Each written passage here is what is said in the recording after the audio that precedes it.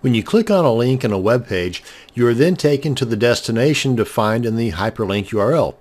This video will show you the different targets you can define in the HTML link syntax that allow you more control in how the link acts when the visitor clicks on it. Here, getting back to my first point, if you have an affiliate link, for example, on your web page and somebody clicks on that link, whoosh, they're taken off your site and onto the site of the product you are promoting. This may not be the perfect scenario because whether the visitor buys from clicking on your affiliate link or not, they are no longer on your website and may never get back there again. Bye-bye.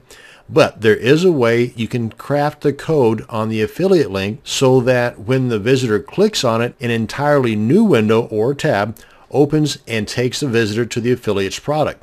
This leaves your website still active and open on the visitor's browser. This way, whether or not the visitor buys from your affiliate link, they still have your website open, so they're more likely to come back and check out more of your site. Cha-ching! So in this video, I want to show you how you can craft these target attributes. That's what they're called. And I've got the basic coding set up for our HTML5 page and a little bit of the content down here in the body section. Now what I want to do here is I've got in this header section here, I've got three areas. I've got my site, I've got big affiliate site number 1. I need to put a link there that's going to open up in a different window or tab. And I've got big affiliate site number 2, which also I want to open up in a separate window or tab. So we're actually going to be demonstrating two different methods that you can have the link open in a different window. So let me go ahead and craft the link for the big affiliate site number 1. Come on over here at the beginning. I need to put the opening anchor tag. That's the opening bracket, a space href equals double quotes, and then close my double quotes because that's the address I'm going to be sending them to, is the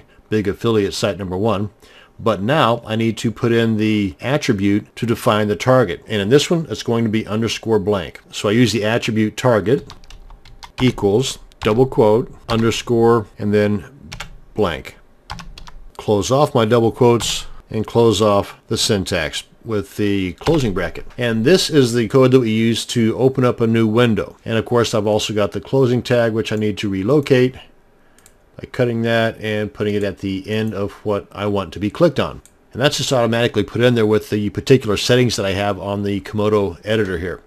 So now let me show you the other way that we're going to use this, then I'll demonstrate the difference between the two.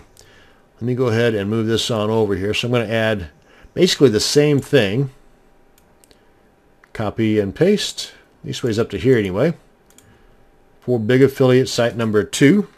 Now then, this particular attribute is a little bit different. We're still going to be using the target equals attribute, but instead of underscore blank, I'm going to use new space. Close off that and get my closing anchor tag out of the way there. Put it at the end here. Now both of these different setups will kind of sort of do the same thing in that they will both open a new window or a tab. That's where the similarities end. With the underscore blank, this one will open up a new window each and every time. And using the target equals new will only open one new window. And every link clicked with the target value of new will replace the page loaded in the previously open window that was opened by somebody clicking on the link with the target value of new. I'm sure that made a whole bunch of sense, but let me just demonstrate just in case it didn't. So let me go ahead and save this. I'm going to open it up in our Chrome browser. So let's come on over here to preview in our Chrome browser. Pull this guy over here, and it didn't open in the right one. Let me open it up in this one. There we are. So now that the big affiliate site number 1 is the target underscore blank. That's the one that's going to open up a new window each and every single time. This one here, target equals new, and that's one that's only going to open a new window one time, and that one window is what's going to be used for each and every link that uses the target reference new. Let me demonstrate this one. New tab. Come back here. Another new tab. And I think you get the idea. It will always open a new tab. Let me close these out. And with this one here, with the target equals new, opens a new tab, but it always goes to that one. It's not going to open up any more new tabs. It's only going to open up one. So if there were a whole bunch of different links on here and each one of those had the target new attribute, they would all be using this one tab. Just that the other links would be replacing the prior link that was open originally in this particular tab. Now, on a side note, the target attribute was deprecated in HTML4, but HTML5 has reversed that. So if you're using the HTML5 declaration like we are, come on back here, right here, then the target attribute will validate.